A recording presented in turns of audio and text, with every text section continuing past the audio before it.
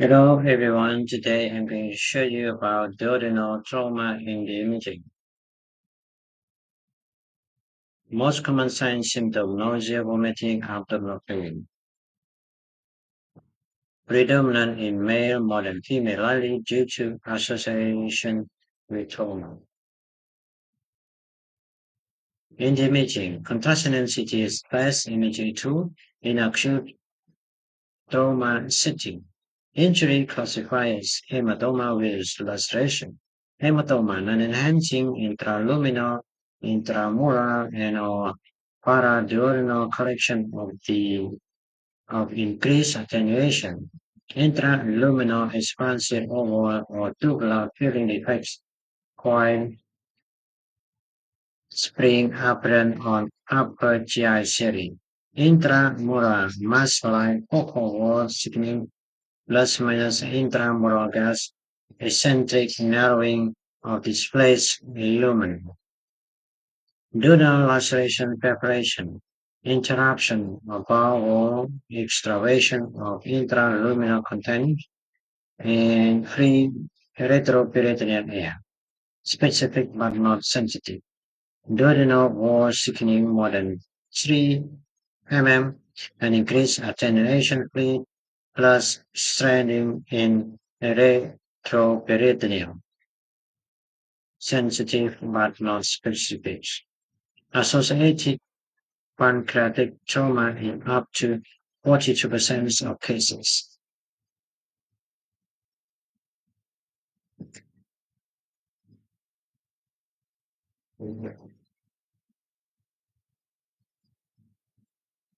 This is the contrast intensity in a 17 years old boy with abdominal pain after being kicked. So retroperitoneal air posterior to the second and third portion of the duodenum, D2 and D3, and posterior to the right kidney. Adjacent fluid is also noted. A duodenal laceration was found at surgery.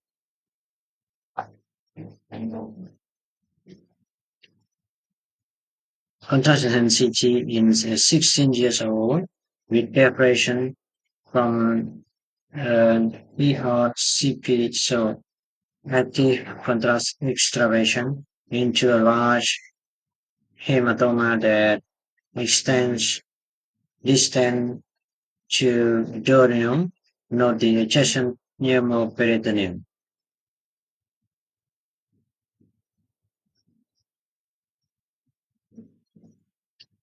Supine AP radiographs of gas outlining the right kidney and underlying the major right diaphragm.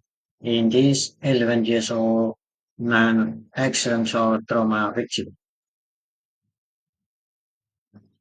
And this is the contrast intensity in an 8 years old with a handlebar injury, so hyperenhancement of the D3 walls with retroperitoneal air and fluid. There is poor definition of the bowel at the junctions of D2 and D3 with preparation confirmed that at this level at second. Contrast intensity in a 16 years old girl after a motor vehicle accident severe and fluid in the anterior pararenal space near D3 and D4. A preparation was found at this site during surgery.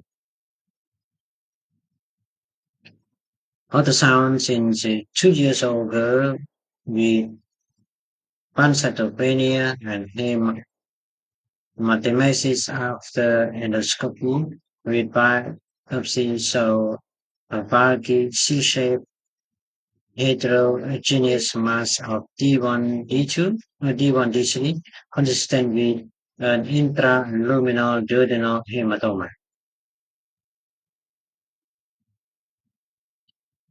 Lateral view from an upper GI series in a patient demonstrate a large obstructive filling defect spanning D1s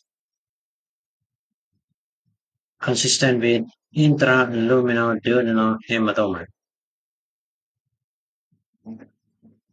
Treatment: